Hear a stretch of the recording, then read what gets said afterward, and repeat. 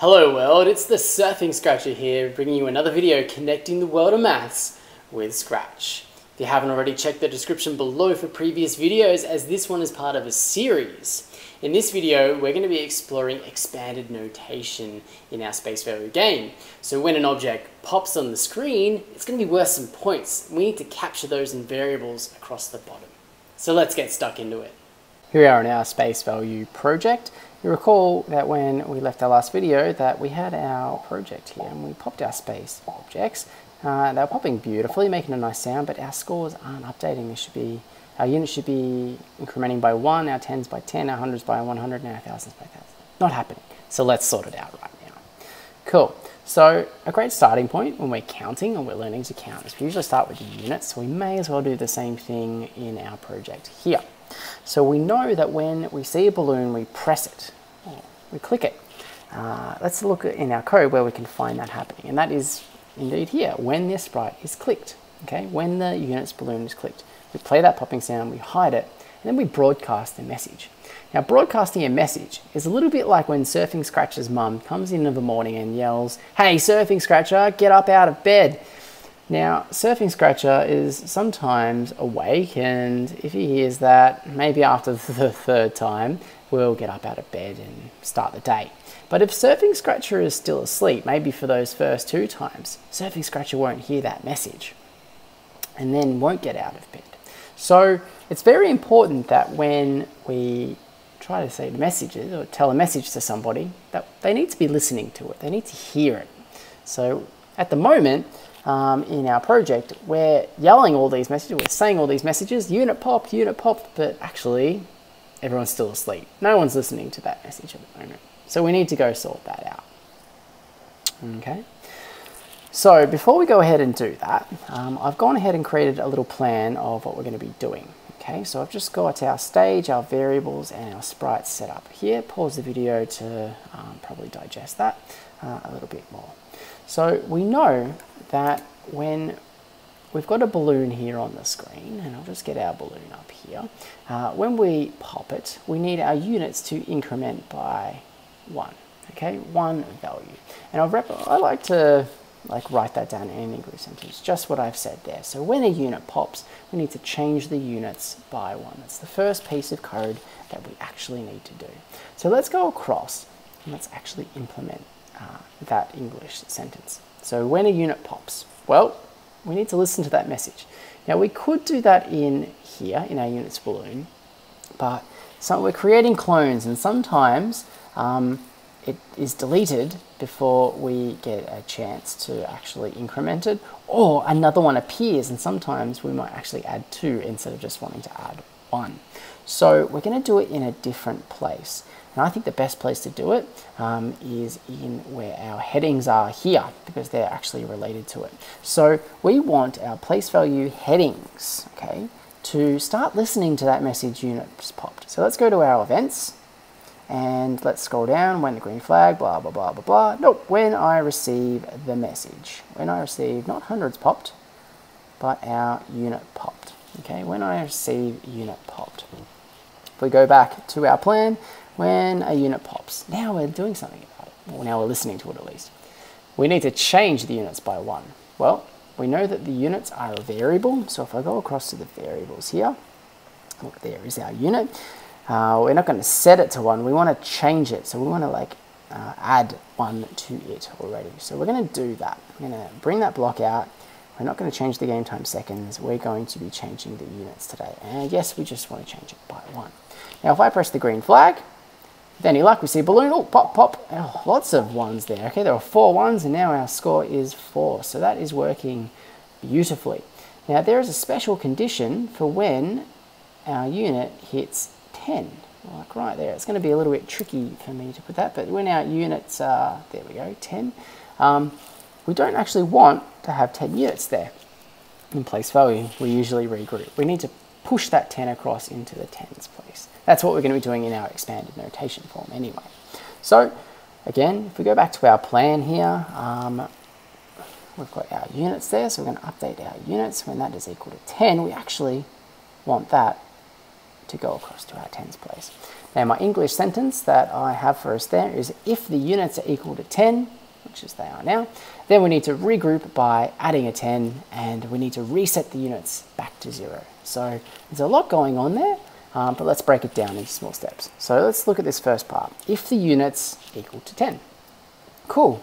Well, I know that there is actually a code block in here that starts with that if condition. It's in our control statements and there is an if statement here. Now an if statement has this funny looking puzzle piece here, almost like a squashed hexagon. I mean it is a hexagon and it's quite squashed. So what we need to do is when we make a comparison between two things, we need an operator. We need to find the operator that has that equal sign. Okay, because we're going to be comparing our units, our variable of units, when they're equal to 10. Not 50, but 10. Okay? Not 100 either. When they're 10. Okay, so if units is equal to 10, then we're going to go inside this sandwich here, this code sandwich. Okay, we're going to do the business that's in here. Okay, what business do we need to do? Well, we need to regroup by adding a 10. Well, I think that down the track, we're going to have a message that's doing this exact same thing, but for 10 popped. So I reckon that we should just use the message or say the message out loud that a 10 has popped, even though, yes, okay, we didn't actually pop it, but we can reuse the same code, which is pretty nice practice. So we're going to go ahead and do that. Let's go grab that event. I'm going to broadcast the message, hey, not 100, but a 10 popped. Okay, and that's how we're going to regroup by adding a 10. Cool, so the second part of that is done. Now we want to reset the units back to 0. Okay, well, we're talking about our units again.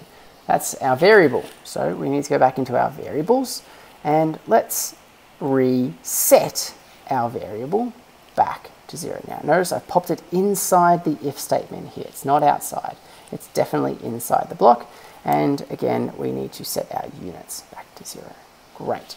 Now this won't work if I press it because our units are already equal to 10. And if I change our units by 1, it's going to be 11 and it will never get inside this statement. So it's a little bit buggy. For those out there who want a bit of a challenge, you could probably work out another control statement to make this less buggy. All right, so what I will do is I'm going to go in and I'm going to change the units, hopefully to 9. We'll go 8, that'll be fine. Okay, and I'm going to click this once and it should go to 9. Perfect. I'm going to click it again. Of course, a 10 won't pop up because we don't have the 10s code in there yet, but at least our units, I'm expecting that to go to 0. So let's have a look at what that does. Okay, there we go. Our units went indeed back to 0, which is exactly what we want. Why stop there? Let's actually get our 10s planet in action now. So what we need to do is I'm going to right click on this code block. I'm going to right click on it and I'm going to duplicate it because we've done all the heavy lifting there. Now if we go back to our plan, all the variable names here, we just need to change them for the next place value. So where our units are, we can make them all 10s, and where our 10 is, let's make that the 100. So when a 10 pops, change the 10s by, well, 10 this time. If the 10s is equal to 100, then regroup by adding a 100, okay? And reset the 10s, the 10s back to 0, okay? So that's getting a little bit messy with our plan there, but it's the same idea. So when I receive 10s popped, we now want to change our 10s by 10, okay? If our 10s, if 10 10s, and I hope you can have a go at what you think 10 10s might be equal to, but let's get our variable name 10s. If I've got 10, if I count in 10s 10 times, that's going to take me to the number 100. Cool. So if our 10s is equal to 100, I need to say another message. Yes, our hundreds have popped. There's our hundreds. Great. And then we want to reset our 10s back to 0. Okay. Look at this. The pattern is repeating. This is our place value pattern. You could do the same thing for the next place value column and the one after. And I'm actually going to get you to do that. I'm not going to do that on the screen. That's going to be up to you to do by duplicating that code block 2 more times and adjusting the variables where you need to do that. But let's just test out that it works, of course. So let's put our units not up there. Let's just make them pretty close to 10. Okay, so I'm going to press the unit here. We pressed it once, pressed it twice. Now the next press, I'm expecting it to go back to 0, and we should have a 10 in there. Let's have a look. And there we go. Yeah, it works. So we've got our 10 now pressed. We're now equal to 10, and our unit's back to 0. I can keep adding my units here, and then when I press my 10's popped, I can actually add more there. Let's actually see if it works in the game now. There's our unit. Perfect. Our 10s are working, and our thousands aren't working, and our hundreds aren't working. But our 1s and our 10s are working. And look, they're updating. So what I'd like you to go ahead and do now is hook up the last 2 place value columns. And in the next video, we're actually going to be looking at now taking all these values and smushing them together to create our final score.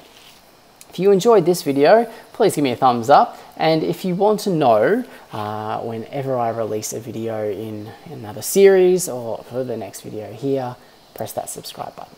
But until then, I'm off to find a wave. Take it easy.